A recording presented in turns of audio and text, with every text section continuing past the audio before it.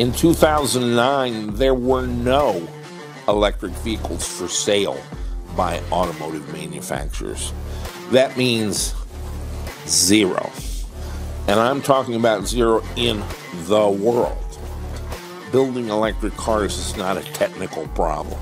We've been partying like rock stars. I'm seeing more reviewers here than we've ever seen in Cape. Once you've driven an electric car for 2 days, you know it.